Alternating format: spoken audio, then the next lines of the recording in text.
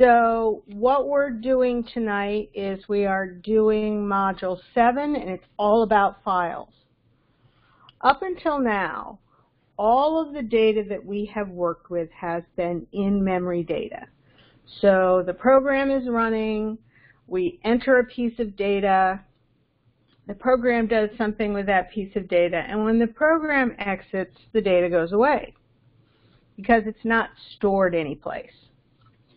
Files are about storing data because basically that's all you've got, whether it's in a huge relational database or it's a Word document, or even if you have like Google Drive and you use that to do papers or Excel spreadsheets, all of those are files sitting on a computer somewhere.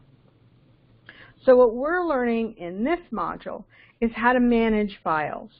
So, and just like we had with lists and dictionaries when we talked about CRUD, create, read, update, delete, you can do the same with files, create, read, update, delete. And that's what we're going to be doing all of tonight, well, for the next hour. So Python gives you the ability to open a file, to close a file, to write, to read, all kinds of stuff you can do to a file.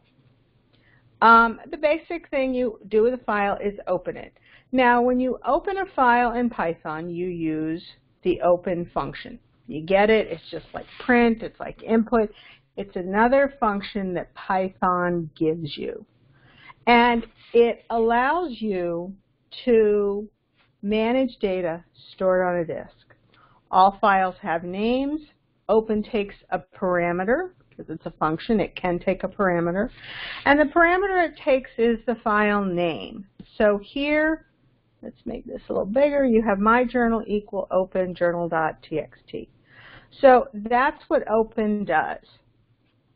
And that's the simplest way to use open. And just to understand, journal.txt or whatever file you're using is separate from the script. Okay, it sits on the disk separately. Maybe I created it with a text editor. Maybe I created it with Microsoft. However you created it, it is separate from your script. So when you open a file, you get something called a file object, okay? And that file object, now we're going to talk more about objects in Module 8. That file object is basically the information about the file and a way to get at the data in the file. So that's what the file object is. And because it's an object, you not only get information about it, you get things you can do to it. So I know we're putting the cart before the horse a little bit when it comes to understanding the file object.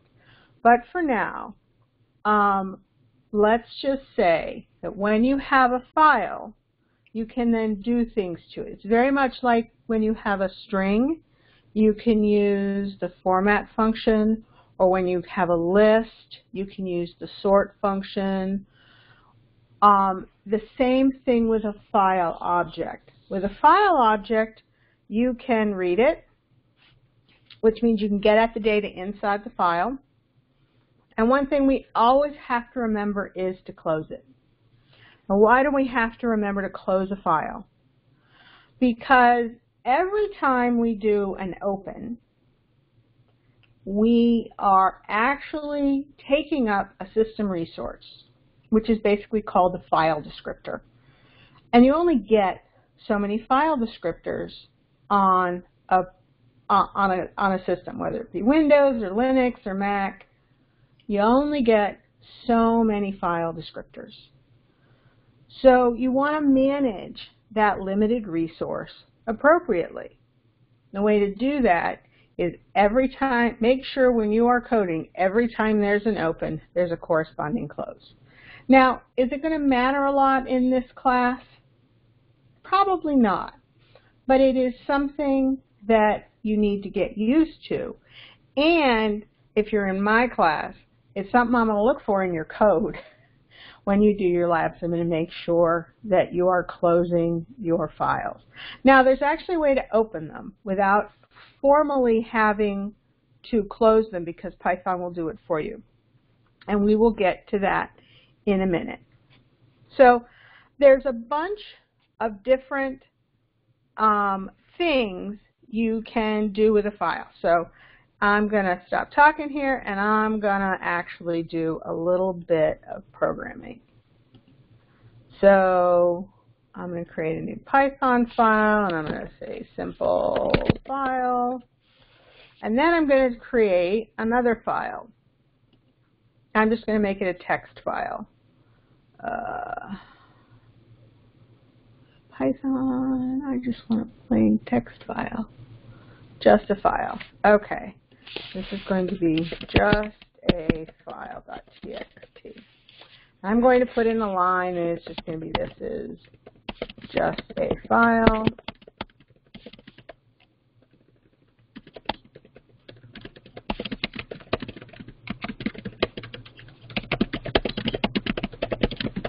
So I've just created a file called just a file, and I've added 3 lines to it. So let's figure out how I can use Python to get at the information in this file. So first, I'm going to configure my interpreter. Okay. And then I'll add a configuration in a minute. So first, I want to get that file descriptor. So I'm going to say my file equals open, and I'm going to give it the name of the file. And it's going to be just a file.txt. And now I don't need to do anything else, because I know that just a file.txt is in the same place on my directory structure as the Python file. But this could be a fully qualified path. This could be C:users or whatever system you're working on. So let's just do this. I'm going to print my file so we can see what's in there. And then I'm going to make sure I close my file. I'm going to say my file.close, and it's going to close itself. So let me set the configuration. Python. And we will walk through this and see what happens. Okay, so I've got the debugger. I've got a breakpoint here, and I'm going to start the debugger. And we're going to see down here, I stopped on my file equal open. So I'm going to step over, and I now have a file object. My file is what they're calling the object. In this case is a text.io wrapper. So that's what this name means, text.io wrapper. And when I click on it here in PyCharm, I get all this stuff. Okay, so that's closed, that's open. So there's a buffer, and a buffer is just a place where Python is going to store some of the data from the file. Now, right now my file has 3 lines in it, but I could have a file with millions of lines in it. And Python doesn't want to read all of that file in at once. So it's trying to be smart about it, and it's going to create a buffer. So it can pull stuff out of the file into that buffer. Give me access to do what I want in the program. And then when I tell it to go get more, it's going to add more data to the buffer so that it's not reading what could potentially be a huge file in to the computer's memory all at once. Encoding, it says closed is false. If you have a file pointer and you don't know if the file is closed, you have the information in the actual file pointer itself. Encoding just tells you whether it's UTF-8, ASCII, UTF-16. And these are just, it's got the name, it's got the mode, and we're going to talk more about modes in a moment. But right now it's saying my mode is R, and R is read. And don't worry about new lines and right through. So I got my file pointer. Now one of the things, let's see, let's go look at buffer. Okay, one of the things you will notice is that in the buffer there's nothing that looks like those 3 lines of code, or sorry, those 3 text lines from my file, and that's because it hasn't been written and read into the buffer yet. I haven't told it to put anything into that buffer. So at this point, all that I have is a pointer to a file on the system. I don't have any of the information that's in that file. I do not yet, in my Python file, have those 3 lines of code. What I have to do is I'm going to have to read those lines in. So let me just continue on. Hold on. Let me continue here. And it's done. So now what I'm going to do is I'm going to do a read. I have this object called myFile, and on this object, I'm going to say myFile.read. Let's just see what happens. I'm going to say lines equal. And I'm going to print lines. So let's do this again. So I just made a couple of changes. I just basically added this line where I'm calling this read function on that file. So let's see what happens when I do that. Okay, I know I can open it. So it's opened. I have my file. Let's see what happens, come on, when I read those lines. Now, what does lines have in it? Let me close this down, sorry. Lines actually now has all 3 lines of code as a single string, and it has the new lines, the /n, the new lines, in between those. So basically what read does is it takes every single bit of data in that file and puts it into that variable called lines. So I have one big string. Now I could split this and turn it into a list, but there are better ways to read information from a file. So you'll notice right now that read gets me what I want, but maybe not in the way I want. So let's go back and look at what zyBooks is telling us. So we have line. We also have this read lines method, and this returns a list of string. So instead of that read, I'm just going to change this to read lines, and I'm going to debug this again. I'm going to step over. The only difference here is that I'm using read lines instead of read. So I just changed that. And now I have a list, okay? And that list has 3 elements. It has the first line. Notice that the new line is still there. It didn't get rid of the new line. It just used that new line as a place to put a comma. And then it has the second line in the file with a comma and the third line. So one of the things we need to take away from this, if you're reading a file, is that if you have new lines in that file, those new lines are going to come in as part of the file information. And if you don't want those new lines, you're going to have to use string functions to strip them. But that's the difference between read lines and read.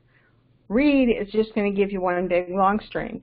Read lines is going to give it some structure. And the structure it's going to give you is a list. So,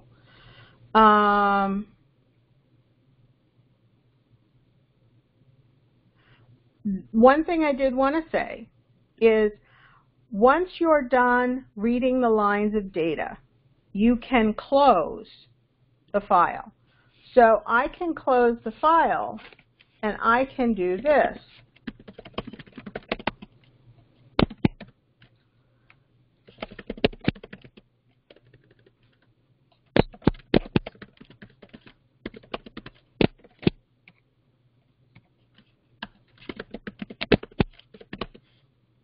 So you'll notice I've closed here. but that data still stays in the file. So I've got, let's debug. We'll just walk through it and debug. So I'm going to open it. I know how to open it. I'm going to read the lines, which is going to give me my wonderful list. I'm printing it out just so I know what it is. And now I'm closing it. And that file pointer, when I close, is going to go away. Okay? It's not really usable. I have lost the ability to read data from that file. However, if I look at lines, lines are still fully populated. So even though I've closed my entry into that file, I in fact still have the data in my Python. It's still there, and I can do whatever I want with it, including walking through this for loop. Okay? So that's one thing to remember about close. Once you've read all of the information in from the file, you can close the file. You don't need to keep that file open because the data is there.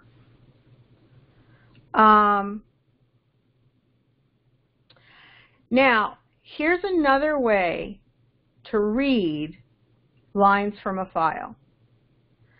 And it's less work, and there's actually going to be one other way that's even less work.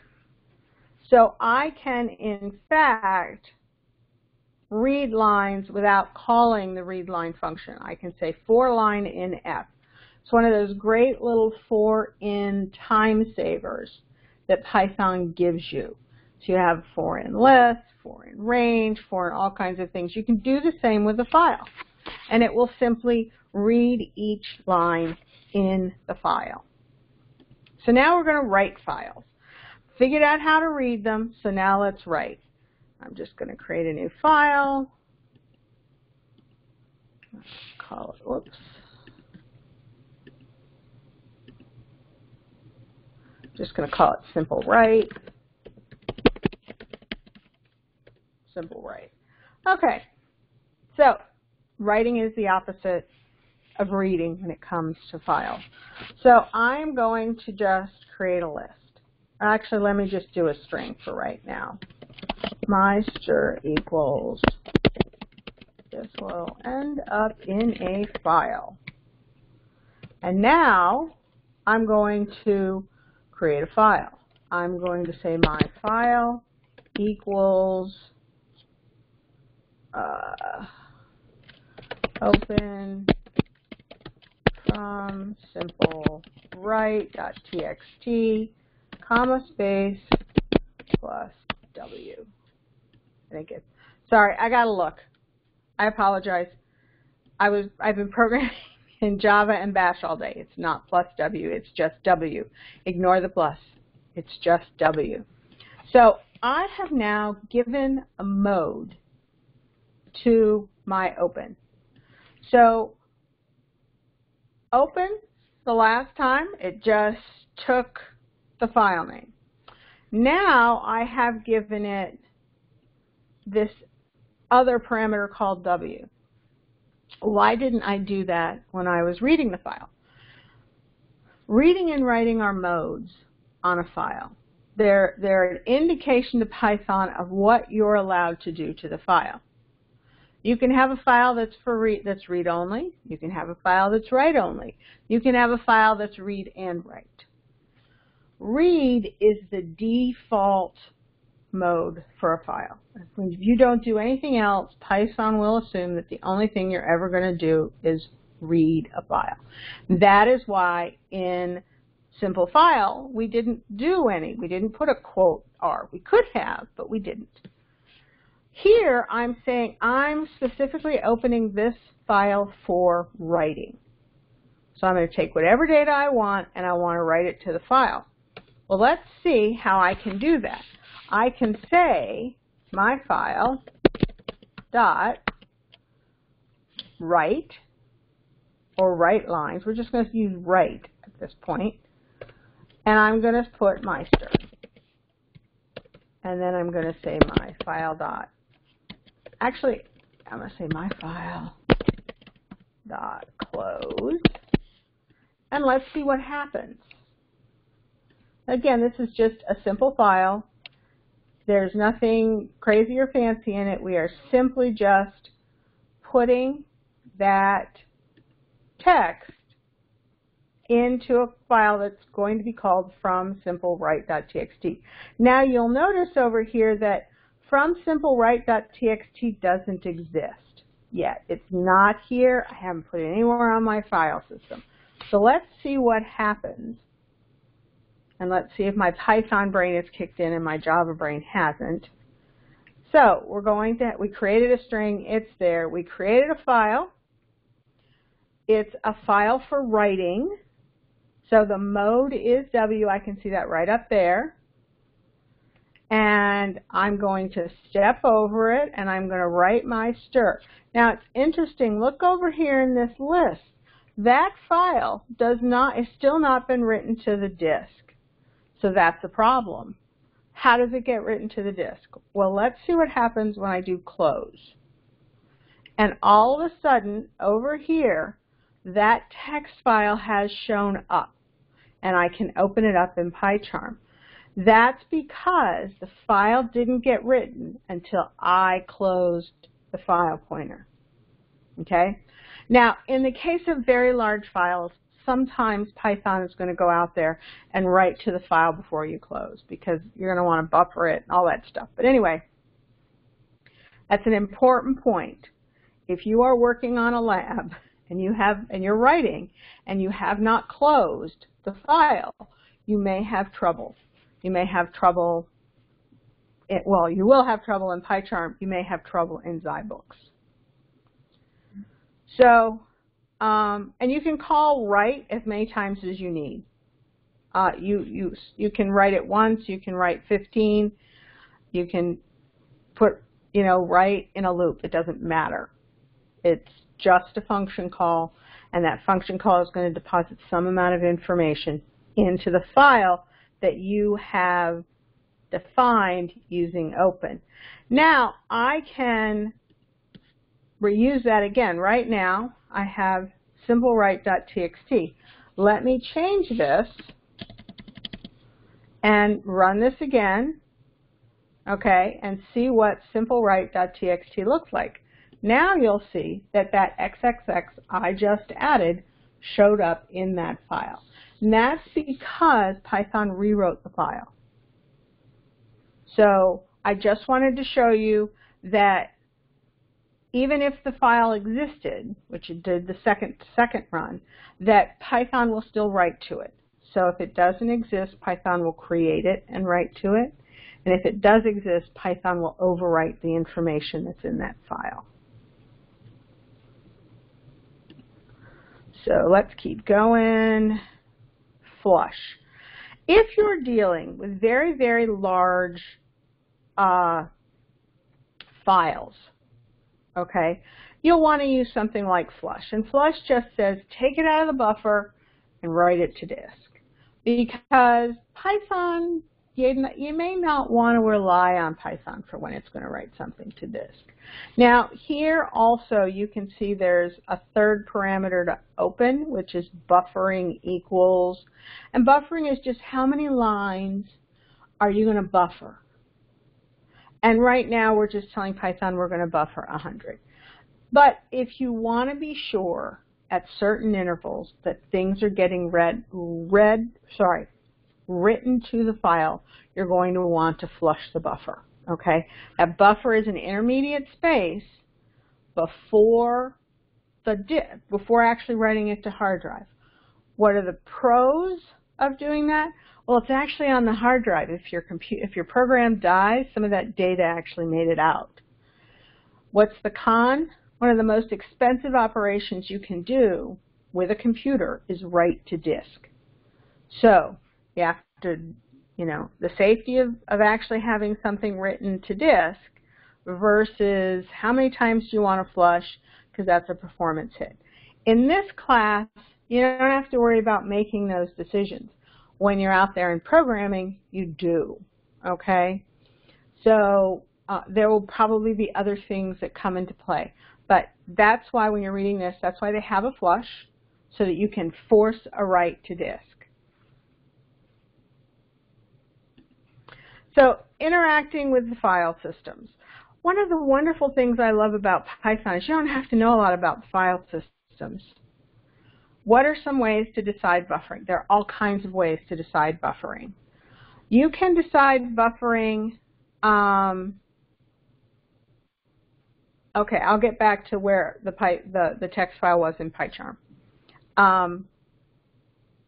There are all kinds of ways that you can decide buffering. A lot of that you have to take into account the speed of the system you're going to be running your code on, the amount of disk space, the amount of RAM. Okay, Python runs in RAM. All programs, or almost all programs, run in RAM. You've got a big system with a lot of RAM that can hold a lot of data, and you're going to do a lot of processing on that data, then you're probably not going to need to worry about flushing and buffering. If you're potentially running on a system that doesn't have a lot of RAM, then you may want to flush to disk and then run with only certain parts of the data. Now this is going to take more processing, and it's also going to take some different buffering strategies there are all kinds of interesting buffering strategies. I don't know. I don't deal with a lot of the scientific buffering strategies that you can use. I work with a couple guys who do, and they're very, very smart. But when you decide whether or not you're going to be, well, you're always going to be buffering some amount. When you need to decide if you need to flush rather than just allow Python to do it is when you're dealing with large data sets or you're dealing with real-time information. If you've got real-time information and that information has to be saved, you're going to want to flush. You're going to want to force the buffer to write it to disk.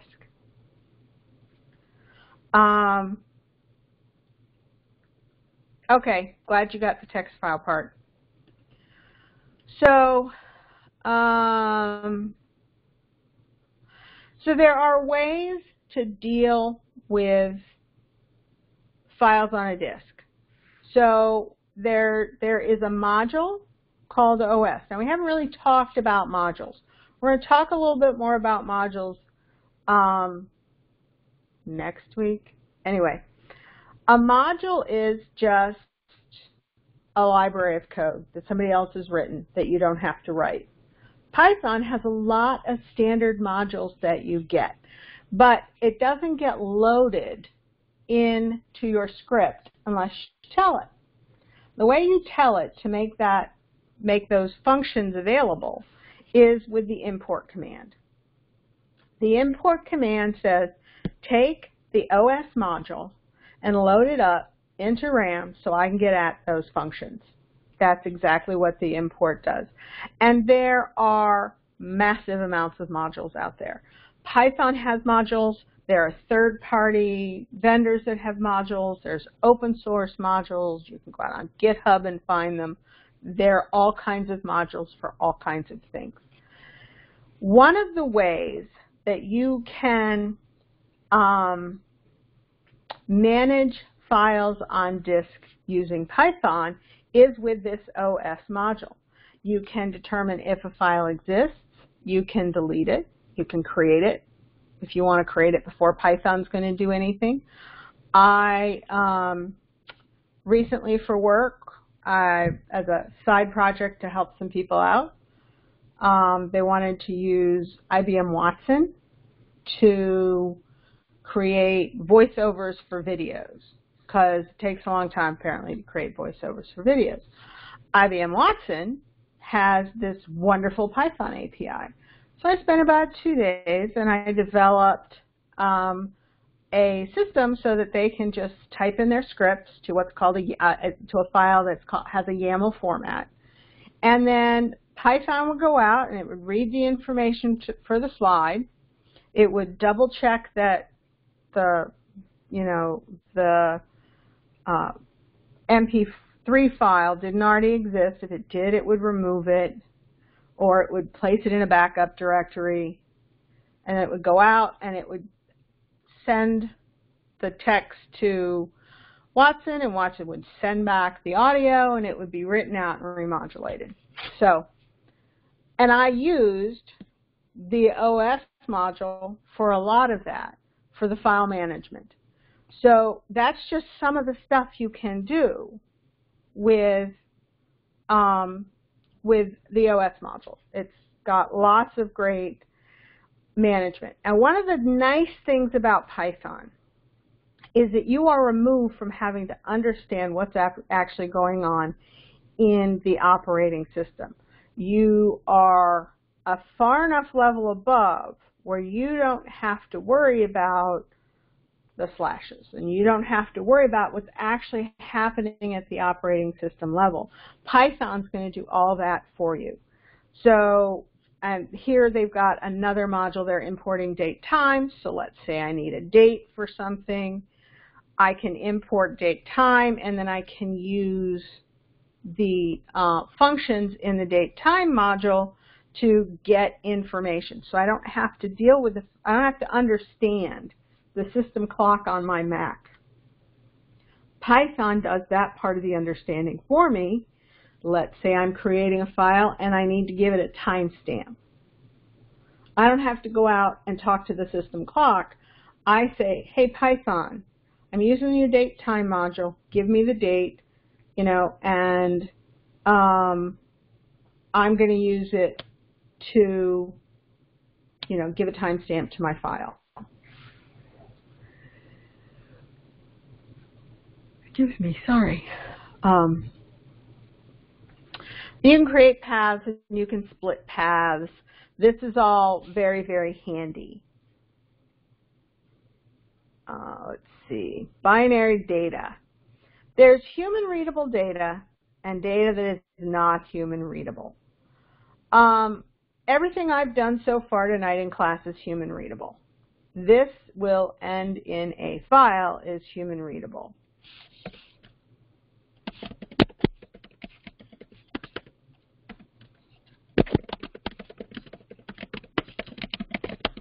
Okay, so whoops, my bad. So what did I just do? Okay, what I just did is I put a B in front of this string. Now that B is an indicator to Python that I want that to be binary data. Okay, I can read it when I'm looking at it in Python right now, but I don't want to store it as strings. I want to store it as binary. So what I can do is I'm going to just comment this guy out, and I'm going to, let's see, I'm going to change this to stir binary, and let's see what happens when I run this, okay? Whoops. Oh, my bad. I did that wrong. I think it's the right binary.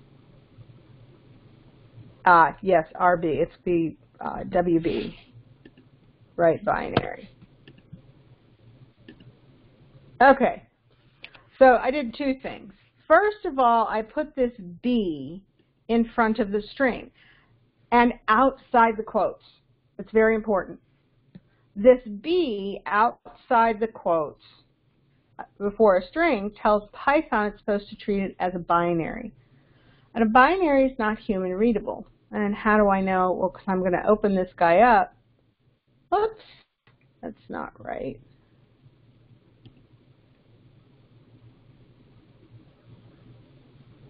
I should not have put it there. Okay, well, let's just do this. Stir binary. Oh, it's still got the B in front of it. My bad. Okay.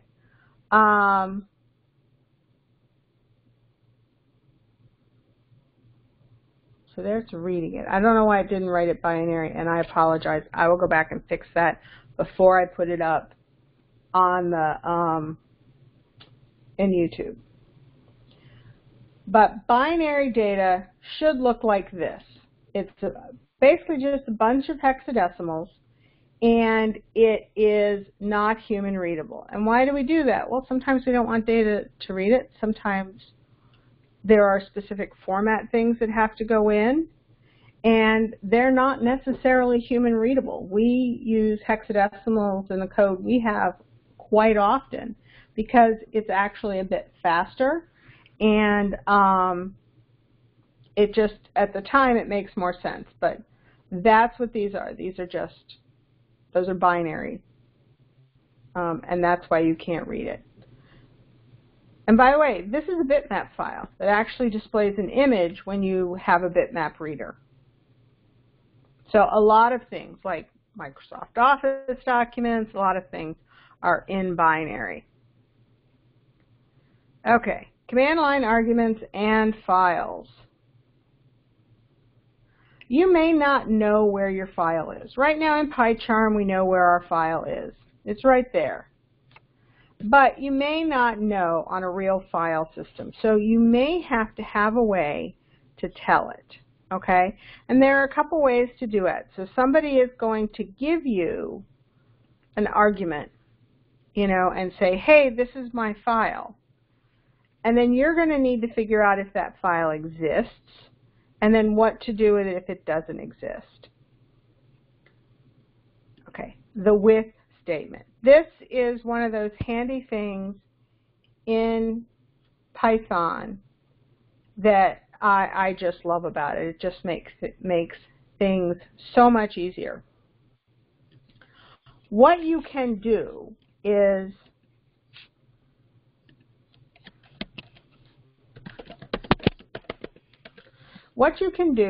you can open a file, process the data in it, and never have to worry about the close. So I'm going to have my just a text file right here, and in my simple with, I'm going to have this with, oh crap, with open. Okay, with open just a file, .txt, and I'll show you what that error would have been in a minute. Read, as f, print f. Actually, oh, sorry, no. Goodness me. Yeah, f.readline. Not being smart. Okay, yeah, dot. And that's it, and it'll close the file for me automatically. So what did I do here? I have a keyword with, and it kind of looks like you would be doing a for loop, but this is a specific kind of loop. Or not really a loop, it's just a specific way of opening a file and then being done with it. So open just a file.txt, r+, it's just reading it, as f, and then I'm just going to do f.readline. Now let me see what happens when we do this, and then we'll go from there. Simple with. So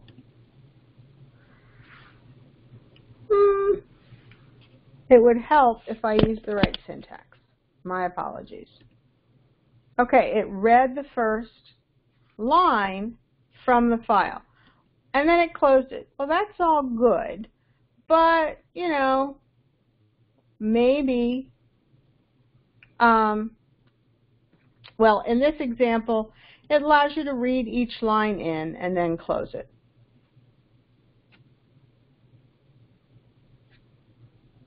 So you could put a for loop in there. You could have read each of the lines individually. But the nice thing about this is it closes the file when it's done. And so I always suggest that you use the with open. Okay, that's fine if you lose connection. I will be putting this up on YouTube, and I understand that my work got interrupted yesterday because we had a nasty storm here. So stay safe. So comma-separated value files. If you've ever worked with a spreadsheet, you have worked with something that is saved as comma-separated values. And there is a nice little module called CSV in Python that allows you to deal with comma-separated value files. Now, remember when we were talking in lists about multidimensional lists? Well, this is basically a list of lists. That's what a comma-separated value file is. You can give it a delimiter, and you'll read it in like a list of lists. It's just very simple and very easy. Okay, so this is the first lab, and I think that there was a request for this, right? So, okay, the first lab. Okay, so let's talk about word frequencies.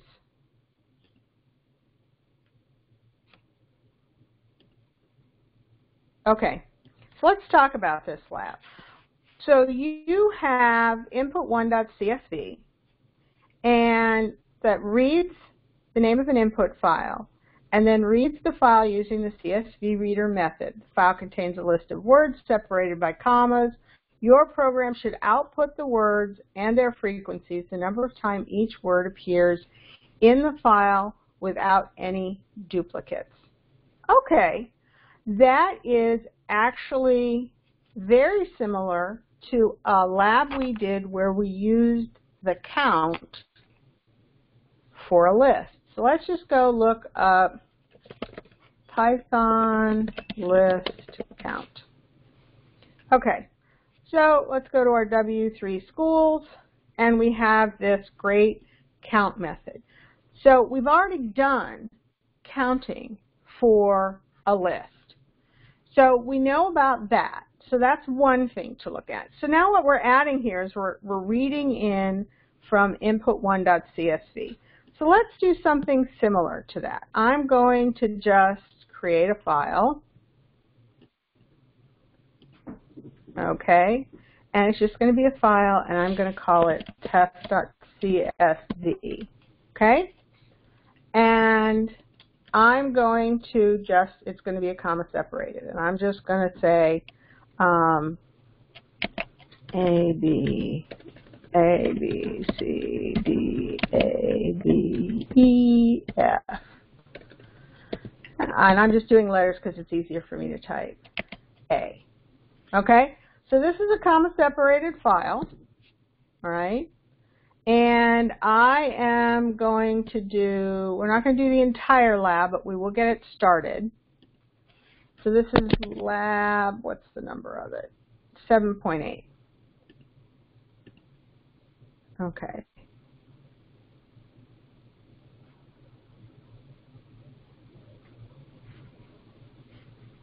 Okay. You're not necessarily misunderstanding something when you submit it. So what you're doing is they want you to read in the name of an input file. So you're going to have an input statement. So Python has a place to put the name of the file. Okay? So the first thing you're going to do in, where'd I go?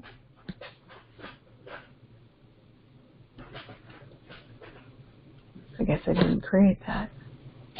Oh, and I don't want test CSV there. I want it here. Okay. So you're going to have an input for the name of the file. That's where that's coming from. So Python, so zyBooks can change the name of the file as it needs to. Come on, there we go. Okay.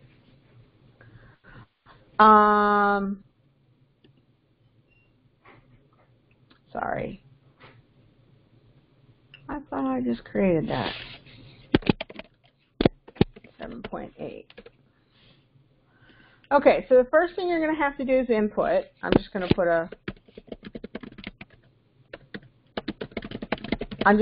that there so you can remember. And then let's go in and look at how to read in the CSV. So let's go back and take a look at this import statement. So I have import CSV.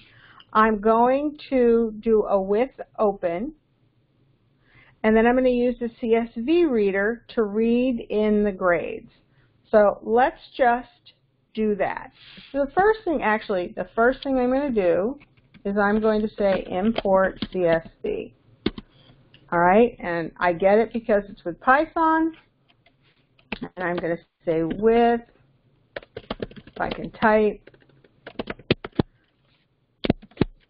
And right now I'm just going to call it test.csv. You will have gotten the name of that file from the input statement you're going to put there. And I'm going to do it for reading. Okay, as CS. We'll just use their CSV file. So now I want to read in the CSV file. So words equal the file dot, and then I'm going to, what read did they use here? It was just read, CSV reader, dot reader, okay. Oh, I see what they're doing, my bad, not looking. So I'm going to read it in. I've got an open file. I actually don't know what the type of file is at this moment. Then I'm going to use CSV reader. Actually, it's probably going to be CSV dot reader. What am I typing wrong? I'm just going to copy and paste. I'm sorry, my brain is CSV dot reader. My bad. My apologies tonight. Okay, so CSV dot reader. I was not reading it right. I wasn't typing it right. See, it's going to read in CSV file, assuming it's a CSV file, and we know it is. And then and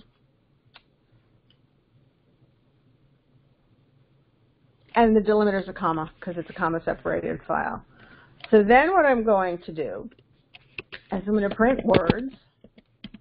I should have called it letters, but so let's just see what happens when I run this.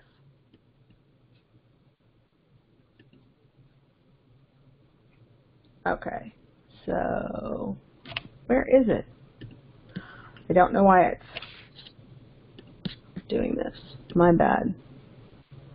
Don't know why it's putting them in the wrong place. I'm just going to close that.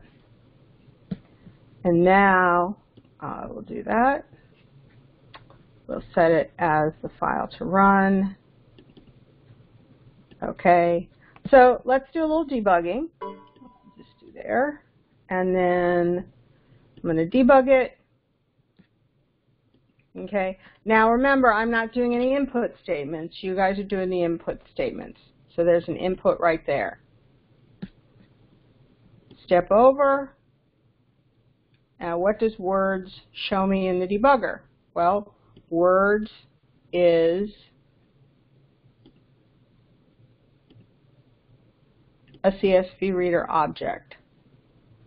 So, grades reader. Why didn't mine read that in right? CSV reader, so that's the object.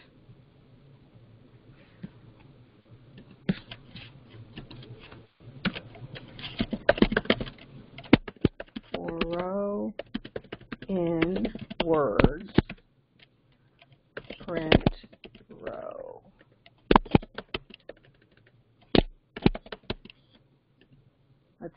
happens. Okay, my bad. I was not deep enough into the object. CSV Reader creates a CSV Reader object, so that's what the reader does.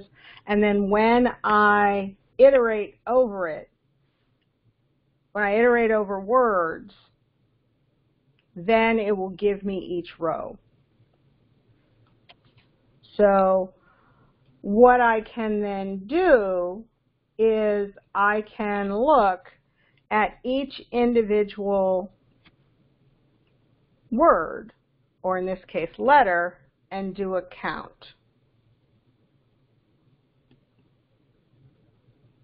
And we know how to get to, so I could print row of 0. So let's just do that. Row of 0 is A. And so if I wanted to know how many there are, I would say, what did they want us to put out here? Okay. What? So it would be word and then a space. So it would be a word and then the number. So I would do format,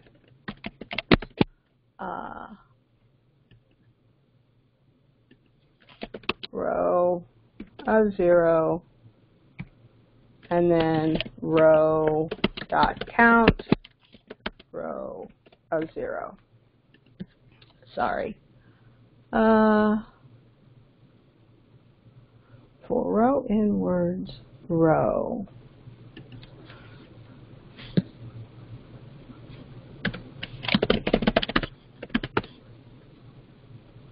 We'll do it like this. You can do it better, but given the fact that we're running late again, I'm going to cheat. Well, this isn't cheating. It would be very valid. So right now, it's not going to say, oh, I've already done that before. But what I can do now is I can run this, and we will see, oh, index 1 out of range for positional args tuple.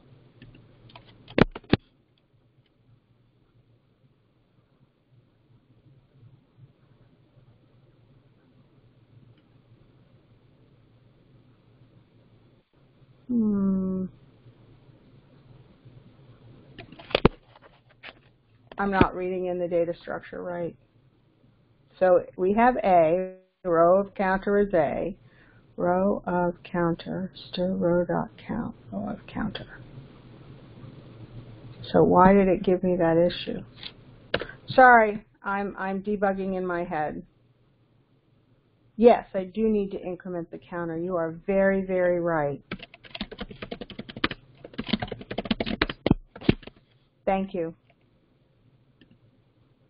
Okay, I'm still getting the index 1 out of range for positional args tuple, which is coming from here.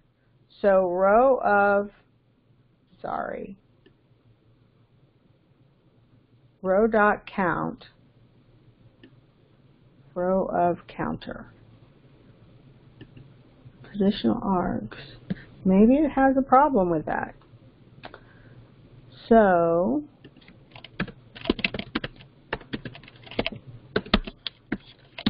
I don't think this is going to be the solution, but I'm just going to take that out as an issue. Bow.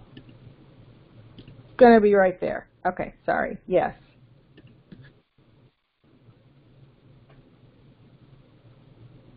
I was getting that error too. I ended up having to convert words into a list. Ah, okay. Now I get it. That's a good idea. So, row in words. I will just do that then.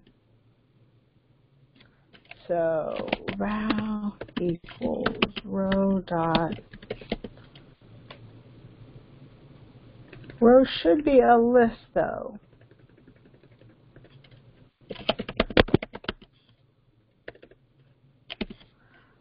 Okay. That should be a list already.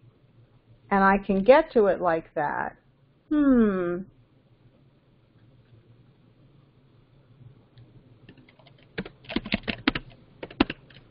Yeah, that's not right.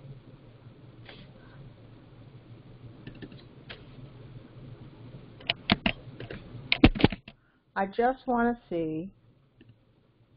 So that's the same thing. Row of counter. Oh, that's my problem right there.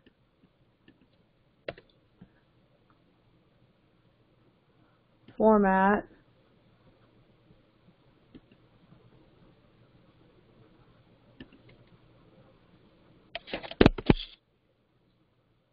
All right. Sorry, I need to make it bigger for my old eyes. Print open, format open, stir open. 1, 2, 3, 4. That was my problem. My parentheses were not balanced, and I had one parenthesis in the wrong place. Now let's see what happens. Much better. So that was that tuple issue. The tuple issue was actually, it's one of those times when programmers are notoriously are known for writing notoriously bad error messages.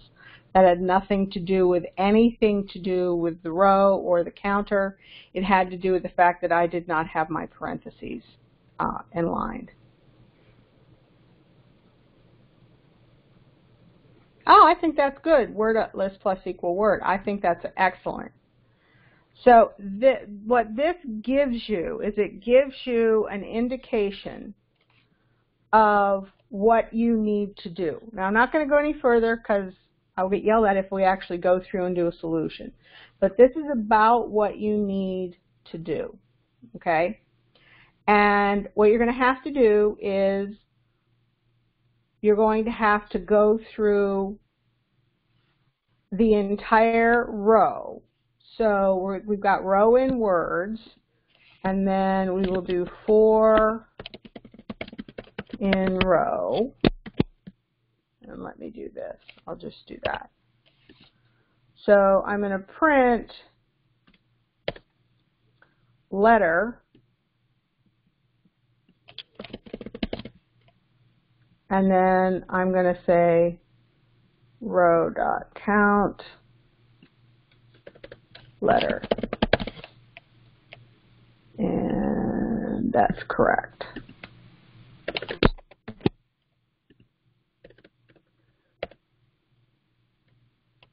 And I don't need the counter anymore.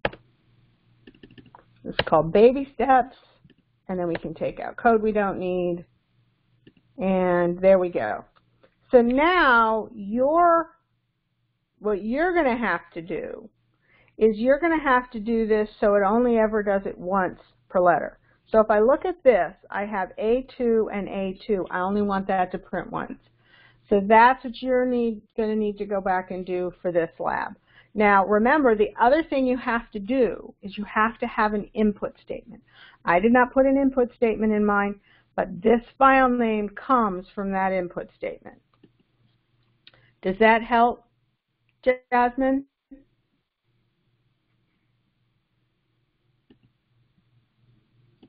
I'm going to keep on going. Okay, so sorting TV shows. So we want a program that reads in the name of an input file. Cool. I'm glad that was helpful. So for lab 7.9, okay, good. This is the last one. We're going to read in the name of an input file, which we did before. And you're going to use file.readLines method to get the lines out of the file.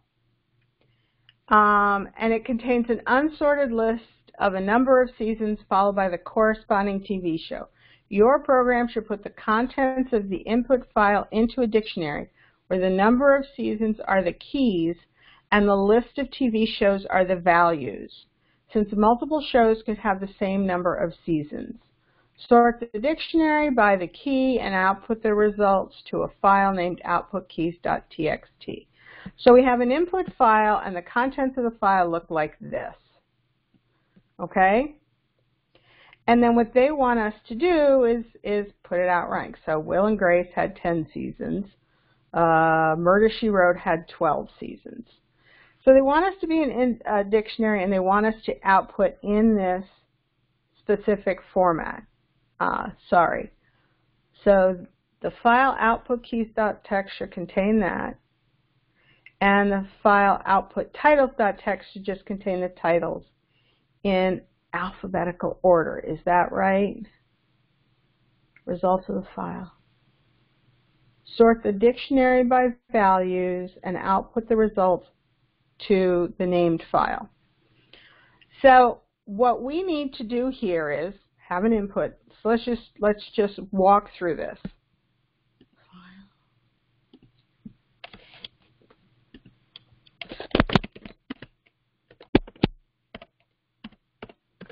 So we're going to, I'm just going to type in some comments right now. Input the file name, and once we've inputted that file name, we're going to open it, read lines, and we're going to have to put that into a dictionary.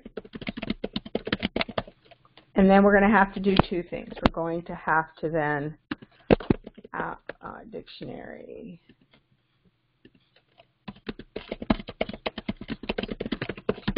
number key is the number of seasons, value is the title, and then we're going to have to output file 1 output is going to be key value. File 2 output is of value.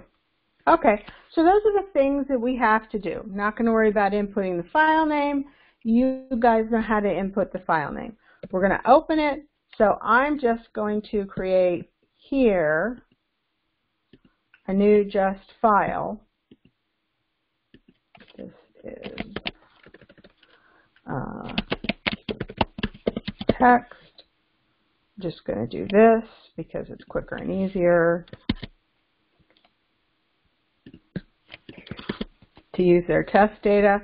So basically, I'm going to do a read line, and the first line I'm going to read is going to be the key, and the second line I'm going to read is the value, and the third line is going to be the key, and the fourth line is going to be the value. So that's something we know how to do. So I'm going to say with open seasons.txt for reading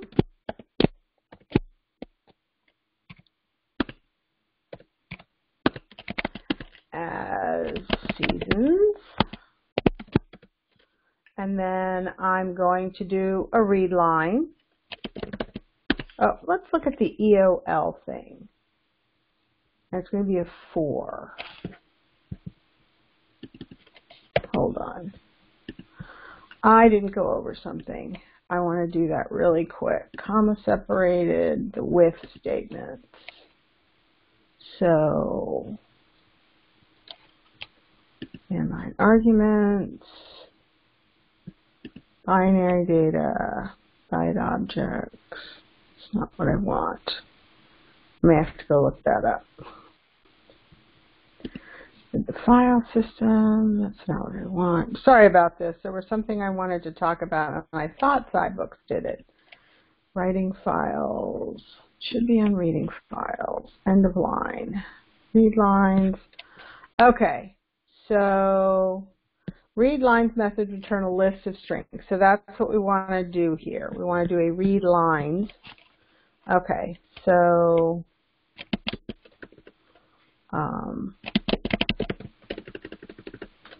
just going to make it easier on myself. Season list equal dot read lines. So I should have now a list of seasons. And actually what I'm going to do here is I'm going to say,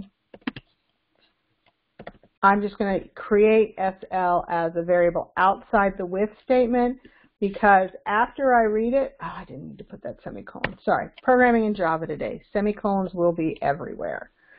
So I will have SL, and I have read them in as a list. So now what I want to do is I'm going to do a for over my list. Okay.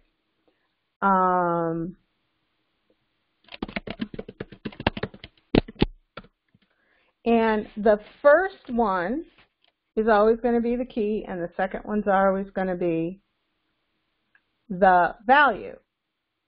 So here I'm just going to put a comment, and I'm going to say look up even, odd. So maybe it's not val in SL. Maybe it's val in range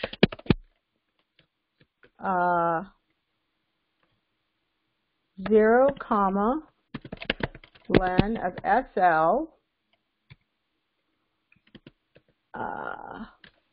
comma, and then I'm just going to put something here that basically says look up how to do every 2 rows.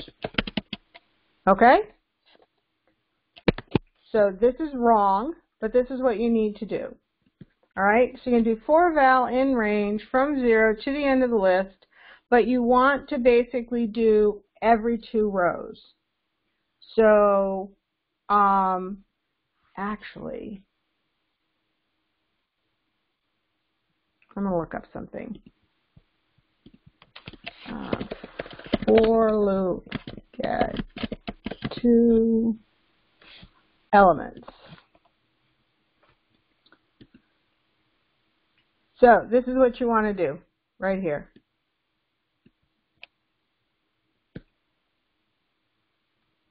That's a little bit too complex. Yeah. So basically it's for key comma val in that. So there are a couple of different ways to do it, but go look up this. That may not be the best one. Iterate 2 elements code example. Okay?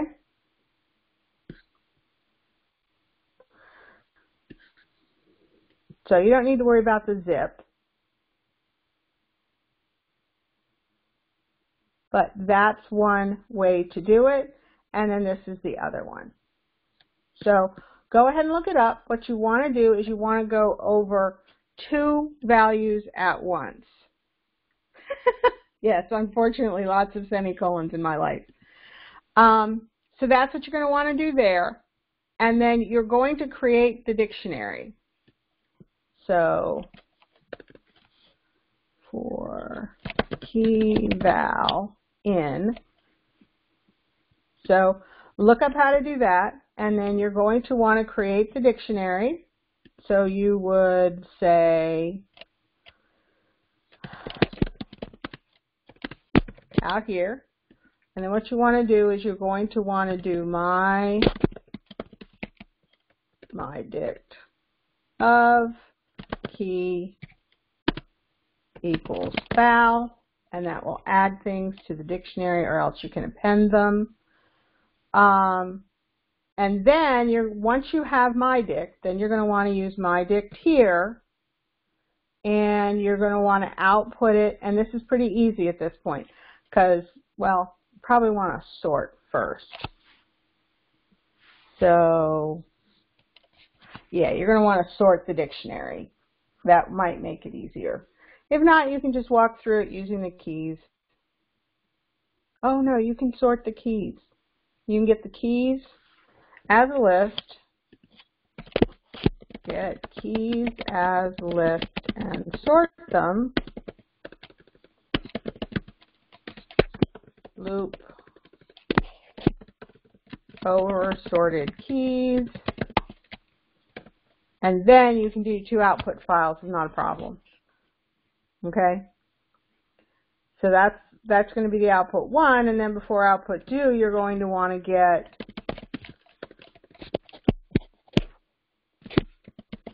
list of values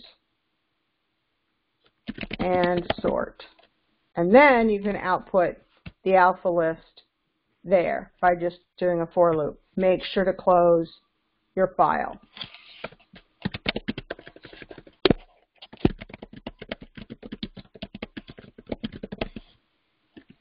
Does that give a little bit of help?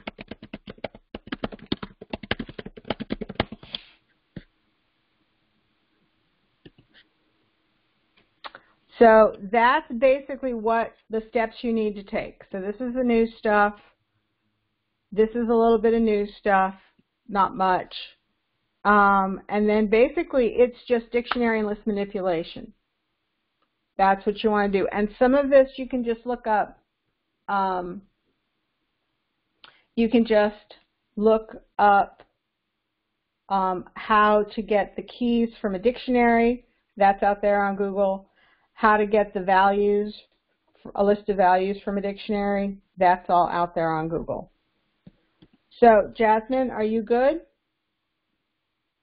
I know I've gone a little bit over. And are there any other questions you have?